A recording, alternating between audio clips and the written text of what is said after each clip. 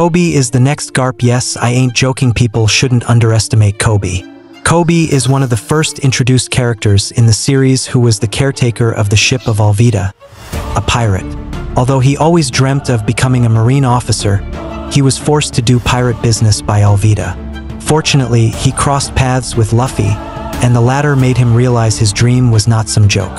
During the time skip, Koby became one of the heavyweights of the Marines, as he was promoted to Marine Captain and was named a hero for his services during the Rockyport incident. During the Wano arc, it was also revealed that Koby became a part of the organization Sword, which operated differently than the Marines.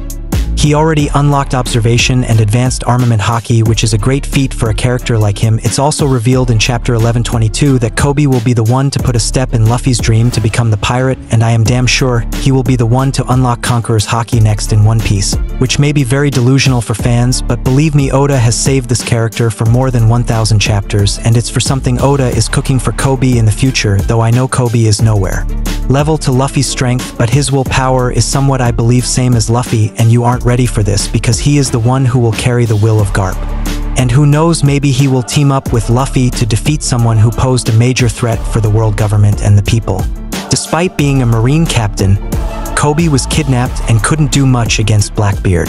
Garp came to save him but sacrificed himself, and Koby managed to escape alongside the members of Sword. Koby will have to train way more and attain an enormous amount of strength, emotional and physical, if he wants to fulfill Garp's, as it is not easy to become a marine hero, and that too, a righteous one. With the recent events involving Garp and the rest of the Sword coming to rescue Koby from the pirate island, Koby has to understand that he cannot keep risking the lives of his teammates by relying on them too much. He has to become smarter, stronger, and calmer, which is the only way he could perhaps be able to succeed Garp one day.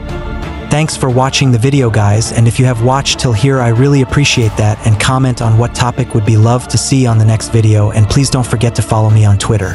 Link in description. Peace out.